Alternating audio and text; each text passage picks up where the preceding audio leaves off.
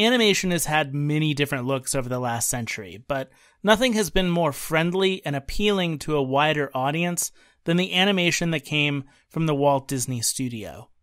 The studio's rules for animation give a realistic feel to a world of imagination, and nobody has lent a larger hand in creating and continuing that look and feel of Disney's animation than Erik Larson. Walt Disney was always on the cusp of pushing the art of animation forward, but he didn't do it alone.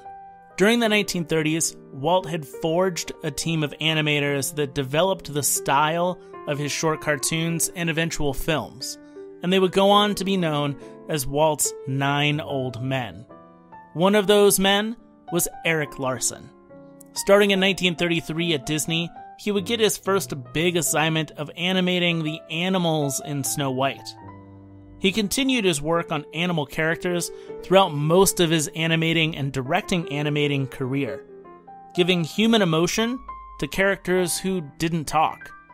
His specialty was bringing a lovable warmth to small creatures and making otherwise forgettable characters charming and unforgettable.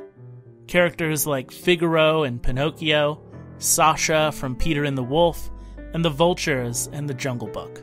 The charm and warmth that he brought to small animal characters, he also brought to arguably his biggest animation role, the character of Cinderella. For Erik Larson, Cinderella was soft-spoken, passive, sweet, and comforting. That was not unlike his own personality. Despite being seen as one of Disney's important animators, Larson was a pretty passive character who was trampled on by the other major animators who were clinging on to get their credit and move up the ladder. His work on Mr. Toad in The Adventures of Ichabod and Mr. Toad went uncredited, and he was replaced as Sleeping Beauty's animating director after many years of working on the film. But Larson was often credited as the glue that held the animation team together. Even though he was soft-spoken, he wasn't egotistical, which made him the perfect candidate to mediate serious work issues between animators. His push for working together cohesively is what kept the studio running on course, allowing them to make serious hit film after hit film during the 1950s and 1960s. But after Walt's death, the animation team gave Larson less and less to do, ultimately trying to phase him out of his position. But as many of the animators at Disney were reaching their retirement years, Larson looked toward the future of the studio. Unlike many of his peers who continued to cling on to their top spots as animators, and being phased out from the animation team, Larson decided to go a different way, end his drawing career, and he opted to become the studio's recruiter and teacher instead.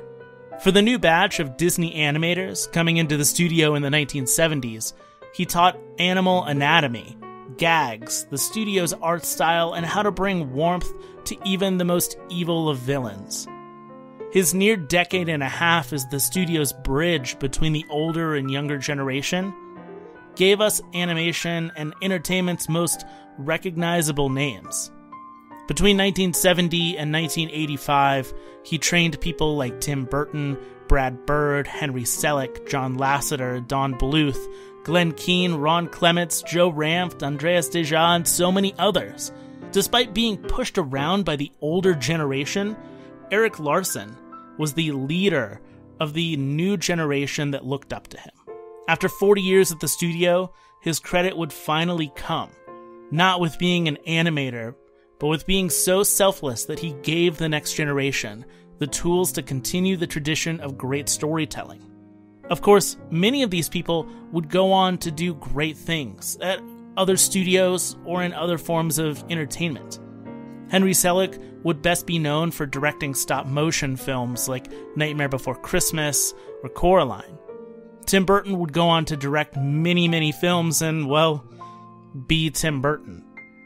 John Lasseter would leave Disney to kickstart Pixar Animation, which would in turn bring him back to Disney as the head of the animation team, and Don Bluth would go on to make some of the greatest non-Disney animated films of the 1980s and 90s, like An American Tail and All Dogs Go to Heaven. Erik Larson's influence goes beyond just teaching the next generation. He can directly be credited for helping create the atmosphere that would lead to Disney's renaissance in animation and the rise of Pixar animation. He can be credited for molding the entertainment industry long past his death. And he stayed with the Disney company until 1986, where he finally retired because of his frustration with the company downsizing the animation team.